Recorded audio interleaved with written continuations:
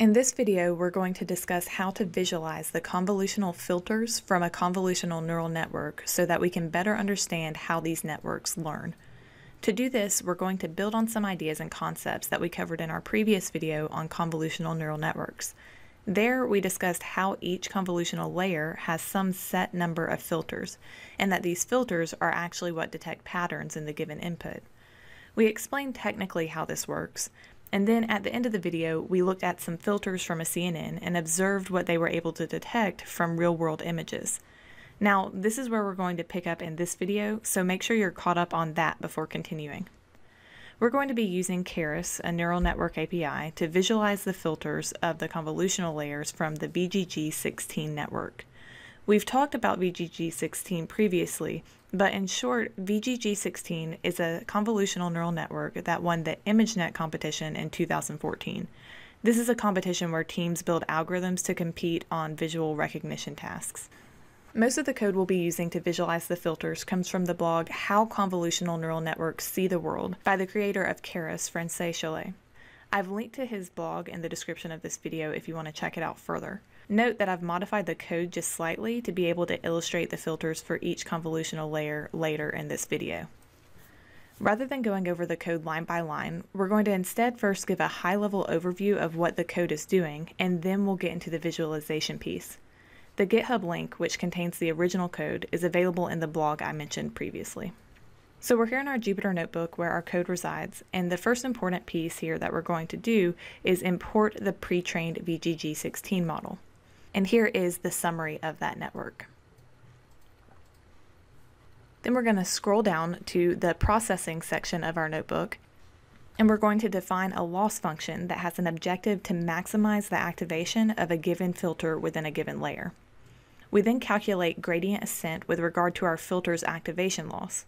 Note that gradient ascent is the same thing as gradient descent, except for rather than trying to minimize our loss, we're trying to maximize it. We can think of the purpose of maximizing our loss here as basically trying to activate the filter as much as possible in order to be able to visually inspect what types of patterns the filter is detecting. We then pass the network a plain gray image with some random noise as input. After we maximize the loss, we're then able to obtain a visual representation of what sort of input maximizes the activation for each filter in each layer. This is generated from the original gray image that we supplied the network. Now, I've already run this code ahead of time, and it did take a bit of time running on a CPU, maybe about an hour or so to generate all of the visualizations. I then saved all of these visualizations on disk as PNGs, and you can see those here. So that's a summary of what our code is actually doing. Now let's get to the cool part and step through some of these generated visualizations from each convolutional layer.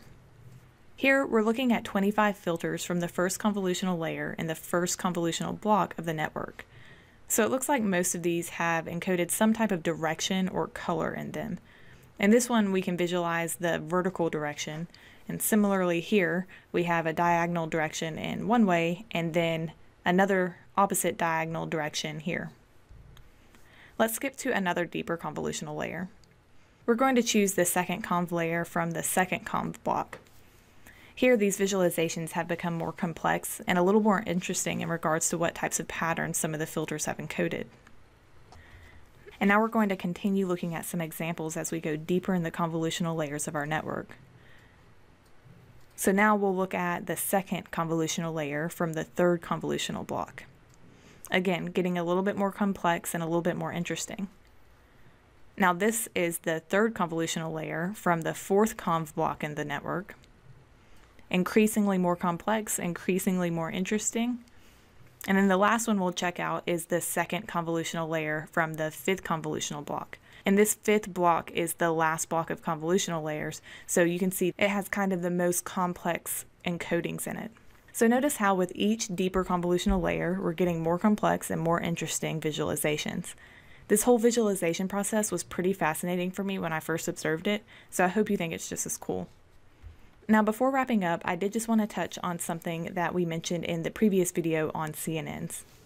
Recall we showed the visualization of these filters on the left relative to the input images on the right. Let's focus on this one of dog faces, for example. Notice none of the filter visualizations that we just observed from VGG16 earlier in the video gave us anything that looked remotely like an actual real-world object. Instead, we just saw those cool patterns. Why is this? Why didn't we see anything like dog faces? Well, recall what we were previously observing was visual representations of what sort of input would maximize the activation for any given filter. Here, what we're looking at is the patterns that a given filter was able to detect on specific image input for which the filter was highly activated. So I just wanted to touch on the difference between those two illustrations and clear up those concepts. So now I hope you have a better understanding for CNNs after being able to visualize the filters. I know I did. And I hope you found this video helpful. If you did, please like the video, subscribe, suggest, and comment. And thanks for watching.